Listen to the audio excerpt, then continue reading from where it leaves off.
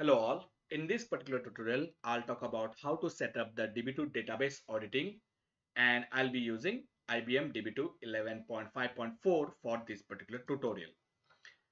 The DB2 allows you to configure audit at different event types such as audit, checking, segment, object-man, sysadmin, validate, context, execute. You can configure the audit at a particular event, only one event, or one or more event based on your requirement. The segment means any grant or revoke. Object means any object created, dropped. Sysadmin means any activity that needs sysadmin privilege. Checking means whenever authorization check is done. Audit means you have configured the audit started, audit stopped, audit, etc. So you can choose one or more of these particular audit events. The important audit related tables are syscat.audit policies. This particular table will show all the audit policies that have been created in your database. Syscat audit use will show which audit is currently in use by the database. The default audit location is instance home directory, SQL lib, security, audit data. So this, if you do not specify any audit location, this is where your audit log will be written to. To create an audit, we need to execute two statements. We'll create an audit policy, and then to use that particular policy, we'll say audit database using policy, and we'll give the name of the audit policy that we have created. So in this case, my audit policy name is audit dbsec. So I'm creating an audit policy called audit dbsec, and category segment means anything related to security grant or revoke, and status is equal to both, which means it will capture success as well as failure events. The in the second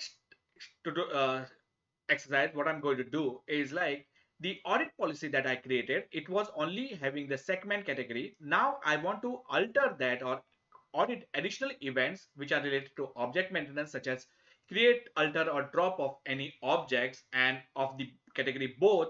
Then what I have two options. I can either drop that policy and recreate it, or what I can do is like I can create one more policy. So I'm creating one more policy, and I'm replacing. So I'm replacing, so I'm using the keyword replace to replace with the new policy that I have created. So this is how you will modify your policies or create additional policies, and you can replace your policy.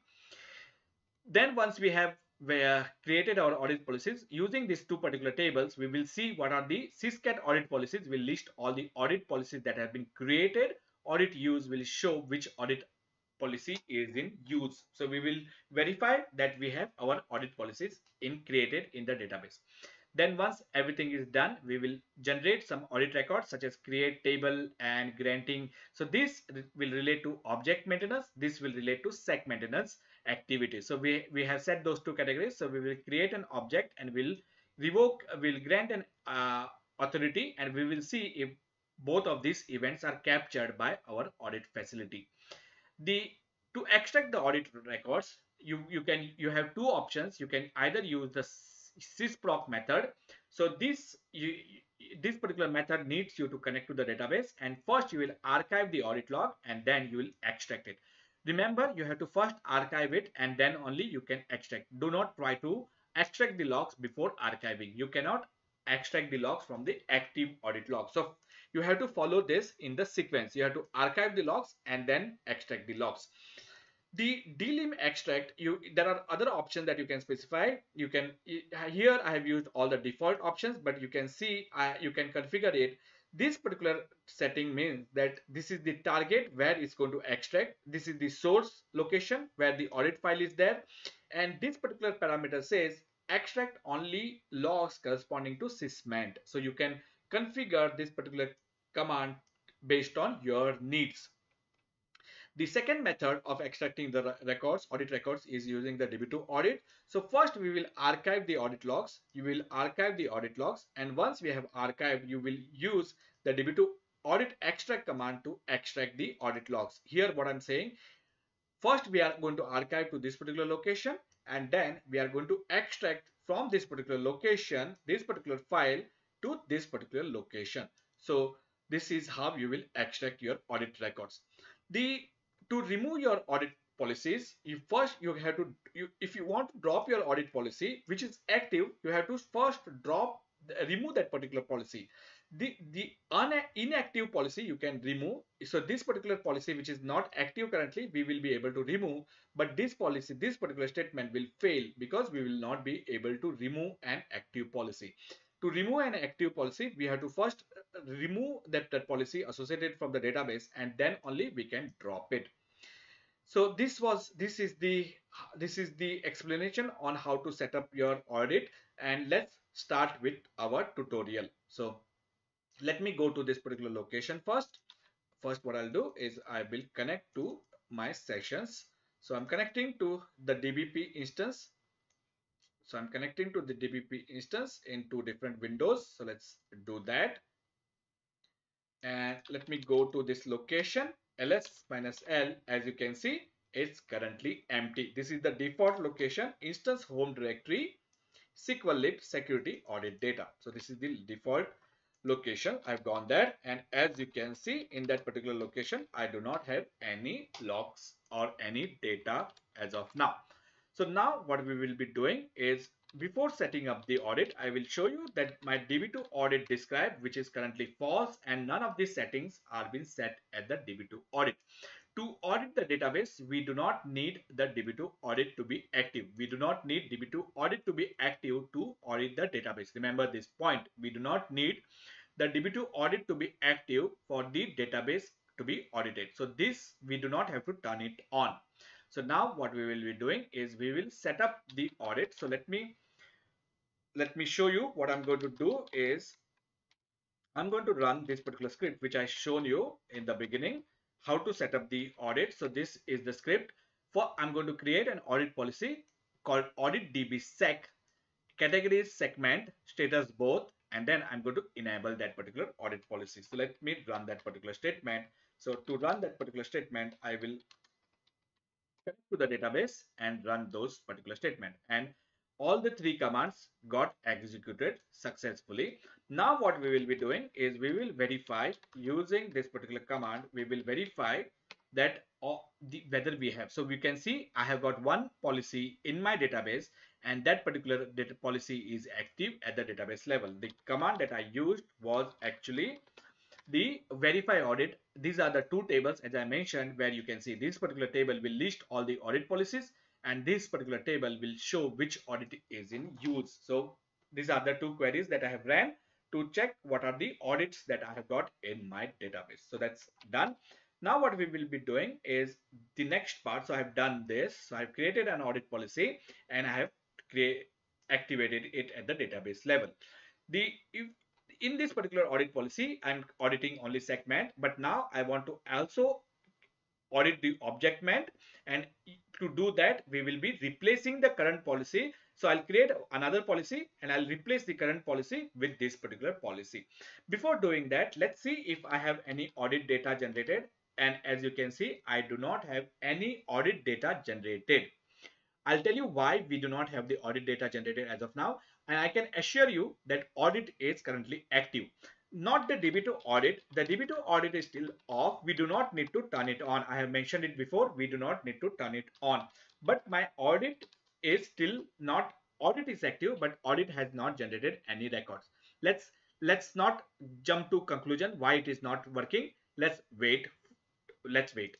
Then what we will be doing is, as I mentioned, I will be creating another audit policy. So let's do that. So before doing that, let's verify that I have only one audit policy in the database, and that is currently active. And we are going to replace that particular audit policy with second object. So with this particular audit policy, we are going to replace that particular audit policy. So to do that, let me run another command. So replace audit. So I'm going to do that. So all the commands got successful, and if I run the verify audit, you will see that I have got two different audit policies, but only one of them is active. Then the one which I created just now is active. Let's see if I have got audit records, and you can see that I still do not have any audit records. The reason why there are no audit records is because there is no activity which is performed at the database level which will generate the audit record. So, and unless until you don't perform that particular kind of operations, the audit record file will not be generated. So now let's do one thing. Let's do one thing. let's actually generate some audit records. So this is the file. I'm going to create a table. I'm going to grant a DBADM access on a particular database, on that particular database to user DBS. So let's do this. So now I'm going to run this particular command. So 04, I'm going to run this. And if this particular command got successful, I should have my audit records. As you can see, till now I was not having the audit records. Now I got the audit record. Can you read this particular file? No, you will not be able to read this particular file. This particular file is basically in the unreadable format. So you will not be able to read that particular file. So how to read this particular audit record? So to do that, what we have is we have two different options. We can either use the sysproc method. Okay, so first we will archive the audit logs and then we will extract them. So if we archive, so let's do one by one. So once we archive the log, then a timestamp will get added to this particular file, and then we will extract it. So the extract will generate the delimited file. So right now you can see that we have only the audit log file. We do not have the timestamp. Okay, so let's do one by one. So let me see if I have got that particular setup. So extract audit logs. Okay, so cat this particular file, so clear the screen. So I'm going to do that. So I'm going to connect to the database. Okay, ls minus l, you can see it's the audit log. This is the active audit log. I'm going to archive it. That's done. Let me show. So this particular audit log now is timestamp, so it got archived. And then what I'm going to do is I'm going to clear my screen. ls minus l, you can see that I have only the audit logs, the archive audit log. So now I'm going to extract that particular log. So let me run this particular statement here.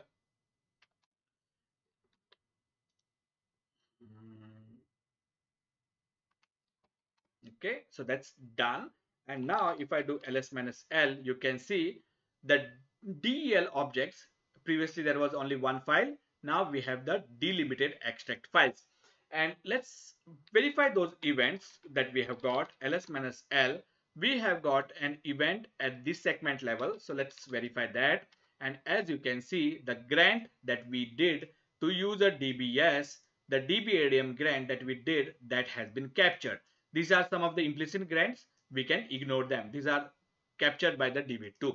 Let's see if the object maintenance. So we created one object. Let's see if that particular event is captured. And you can see the object maintenance event where we created a table test t1, even that has been captured. So both of our events that we did, those events have been captured by this particular. So how to extract? So we used sysproc audit archive to archive the log and sysproc audit delim extract to extract the logs. So this is the method one. We can use the sysproc method to extract the log. The another method is the db2 audit method. So we can use the db2 audit method to extract the logs. So let's do one thing. Let me generate some more logs now. Before doing that, let me clear all of these files. So, so I've cleared it. There is nothing here. Okay. So ls minus l, it's empty. I'm in the audit location, audit data location. So what I'm going to do is I'm going to generate some more audit logs. So let's do that. So that's done. ls minus l. Now we have got an audit file. So now what I'm going to do is I'm going to use not the sysproc, the db2 audit method to archive and extract. So the command that I'm going to run is this particular command. So let's do that. So that's done. And now you can see the file, it won't be here. You can see that file is not here at all. That file from here is gone. That file is gone to this particular location because we said let's archive to this particular location. So let me go to that particular location and show you that that particular file, this log archive, this log location archive has been archived to this location. And why it went to this location? Because when we archived it, we specified the location where we want to archive. Now that we have archived it, the last thing that we want to do is extract the logs. So let's extract. To extract, I'm going to extract in this particular location. So let's go there. ls minus l, you can see it's blank. So there is absolutely nothing in this particular directory. Now I'm going to run this particular statement to extract my audit log. So let me run this. And before doing that, I need to know the log name. So I'm going to replace it here. That's done. And let me run this. And operation successful. ls minus l. You can see there was nothing in this particular directory. ls minus l. We got all these audit events. And now let's verify the two events that we have got. So object maintenance should be having the revoke state. Object maintenance should have the drop object. So you can see the object that we dropped. It is there. And sec maintenance should have the revoke statement that we executed. The revoke statement that we executed, it is there. So our audit is working fine. And let me repeat, the DB2 audit described the audit at the instance level is not turned on. It is still false. The audit at the instance level is. So all of this audit is configured via the audit statements at the database level. Now finally, if we want to stop the auditing or remove the audit policies, basically we can just remove the audit policies using this particular statement, but I want to actually also remove the audit policies that we have created. So how do I do that? So now let me do one thing. Let me connect to the database. So I'll do one thing. I'll go here as well. So cd db2. Okay, let me go here and verify what are the two audit policies that I have got. So the two audit policies that I have got is the audit DB sec and sec object, and the sec object is one which is active. So now let me do one thing. Let me try to delete the active policy. The policy which is active, I'm going to delete it from my database. I'm going to try doing that. So the policy which is active is this. I'm going to drop this particular policy. Let's see what happens. And as you can see, it has failed. We cannot drop an active policy. That particular statement has failed. How about trying to drop a policy which is not active? So this policy is not active. So let's try to drop that. And as you can see, we have two audit policies. One of them is active, one of them is not active. So let me drop this inactive policies. That got successful. Let's verify that that has got successful. And now we have only one audit policy, which is the active audit policy. If I try to drop the active audit policy, I have already shown it, it is going to fail. So how do I do that? So let me stop auditing. So I'm going to remove the audit policy from the database. So that's done. And then if I drop the audit policy, it works fine. And now let me verify what I have got at the database level. And as you can see, no audit policy is created and my active policy is also not there. So this is how you clean up the audit policies. So to set up the audit at the database level, we will be using the audit policy statement. We'll create the audit policy and we will be using the audit database statement to audit the database level. So, and the two important tables that you can use is syscat.audit policies and syscat.audit use. And this is the default audit location where your audit data will be stored. I hope this particular tutorial was useful. In this particular tutorial, we saw how to set up the DB2 database auditing, and we have used IBM DB2 11.5.4. And as usual, before ending the tutorial, I'll just show you that this particular tutorial was done on DB2 11.5.4. So this is the version that I have used. I hope you like this particular tutorial. Thank you for watching. See you in next tutorial. And if you did like my video, do subscribe to my channel and I'll keep on making more better videos. Thank you for watching. Bye bye.